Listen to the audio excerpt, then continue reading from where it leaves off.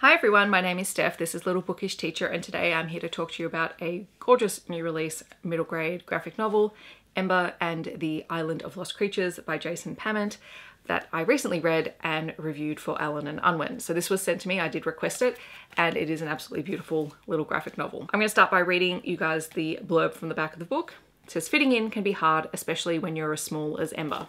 This is Ember. He's hoping his luck changes when Lua, a kindly sea turtle, escorts him across the ocean to a school for little creatures on a wondrous island. There, Ember learns that first days can also be hard, especially when they involve fantastical cave dwellers, ferocious storms, and classmates that aren't interested in making friends. As he struggles to adapt to his school, Ember finds himself at the heart of an otherworldly mystery, facing a strange monster from the deep. And though Ember's classmates may seem of little help, any good student knows appearances can be deceiving, and friendship can come from the most unexpected of places. Now, this graphic novel was really fun to read.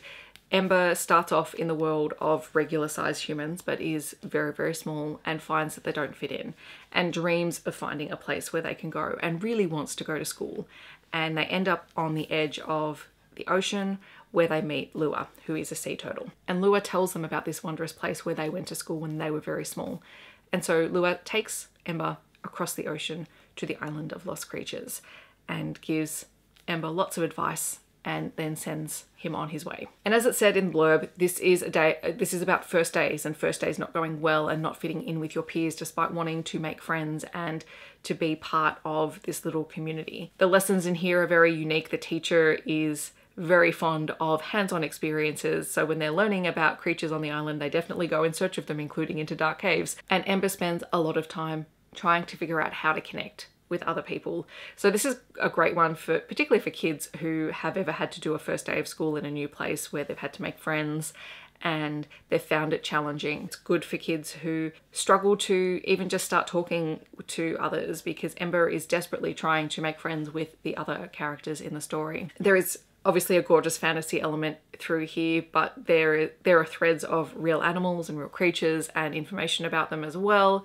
There is a potential antagonist who may or may not be malevolent, but I absolutely just loved the illustrations in this book. The other thing that I really loved is that Ember has a diary that they keep, and we get a few pages in the story, and those few pages are really important to plot points along the way, because Ember loses his journal at one point and that becomes very significant. But mostly I just think the illustrative style in here is absolutely wonderful. It reminded me very much of Amulet, so if you have kids or students who are fans of Amulet, they will probably really enjoy this. It does read as a standalone. I don't know if there are other books planned, but you can read this one and not need to read anything else, which is also pretty cool. So yeah, I am very grateful to Allen and Unwin for sending me a copy of this. I had an absolute blast reading it, and I'm definitely going to be checking out further graphic novel works by Jason Pamment, because this was just delightful. I will leave links to where you can find out more information about Ember and the Island of Lost Creatures down below. If you have read it and would like to talk to me about it, please feel free to do so in the comments, or suggest your own favourite middle grade graphic novels. Otherwise, if you just want to let me know that you're here but you don't want to leave a comment, feel free to leave a shell emoji down below. I hope that wherever you're in the world, you're staying safe and healthy, and I will see you in my next video. Thanks so much for watching. Bye everyone.